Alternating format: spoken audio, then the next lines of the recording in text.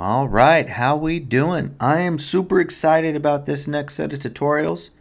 We are going to build this fictional comic book cover, Vixens, Earth's Deadliest Assassins.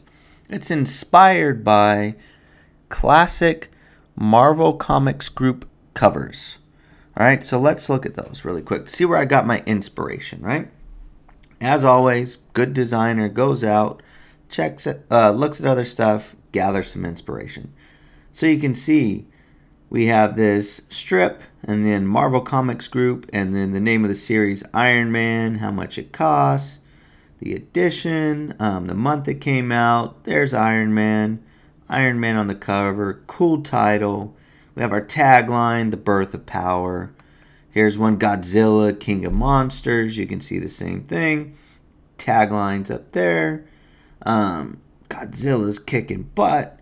Here's Godzilla, how much it costs, the edition, all that type of stuff. So if we switch back over, you can see I stole a lot of those elements, used them as inspiration, and I have this reference image for us to get started with, okay?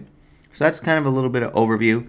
We're also going to talk about using groups over here, right? Layer groups to keep everything organized. So there's the title with some effects on it. Header, all the parts of the header, stuff like that. So we're going to talk about organizing and naming your layers, all that cool stuff. I just think it's really fun. I think it's cool. It's bright. The text pops.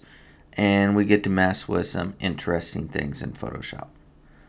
This is, you're going to follow along with me. You're going to create this project kind of step by step with me. And then the idea after that is you're going to do the whole process on your own and create your own comic book cover with your own characters and own title, mimicking, right, the old classic comic books. So hopefully you're excited as I am. I think it's going to be fun. And let's see what we can make.